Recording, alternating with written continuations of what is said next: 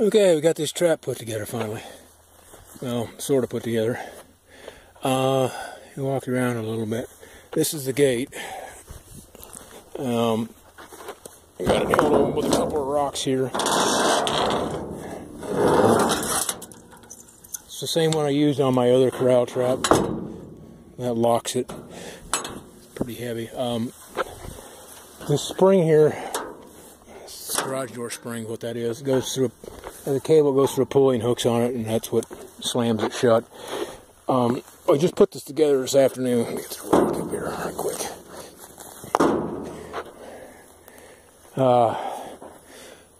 So we put it together.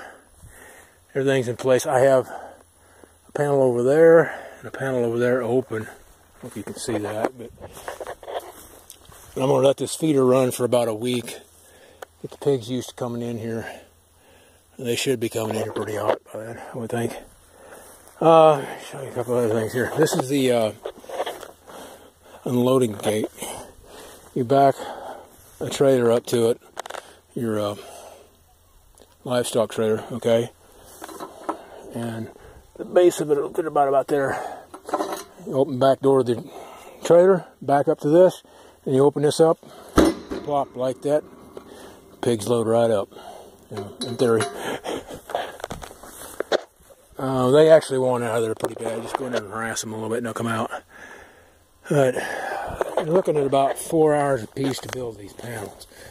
So, and they're incredibly heavy.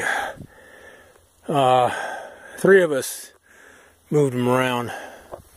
A lot of grunt, and then I moved them where they needed to be when we were done. But I think next time I ask those guys, I'll tell them I got some heavy labor to do. They're going to run. But, yeah, these pins down here. Oh, let me talk about those. What I've done. This is one of the holes I left open. In the top here, I've got just a small pin there, either 3/8 or 1/2 inch, or 5/16, whatever the heck it is. A small rebar. Down here, I'm using 5/8, and then when I get it side exactly where I want it, I'll pound those into the ground a little bit.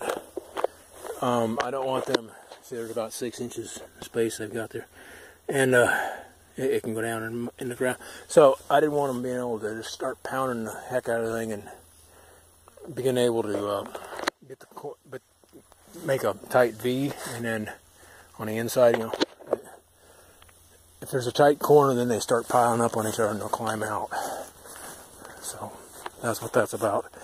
So yeah, there's my trap, or my feeder that I dropped, and my motor's broke. And I think I have another one. I'll fix that in a little while here. Big old cactus pile in here. I'm just gonna leave it in here. Not the pigs will care much. They'll root around it and stuff. But it makes, and they can get around the cactus pile. I'll give them something to run around. Something to do when they're in here, right? So, yep, that's it. There's, like I said, there's 10 of these panels. They're 10 footers. Most of the time you go to buy this 4x4 panel, it's in 16-foot length, so you got to look or shop around a little bit to find the 20 footers. And you definitely want 5 feet high, because otherwise they'll climb out of the 4-foot stuff. So, yeah, I hope this is strong enough. Like I say, you can see, oh shorty, we're running around circles here.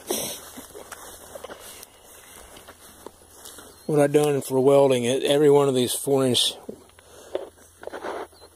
these are 4-inch squares, and there's a weld on every one of them, on the bottom, middle, and top rail, and on these lower sides, and I got a little lacy on the sides here, but they're going to hammer the crap out of that, so I didn't want it breaking.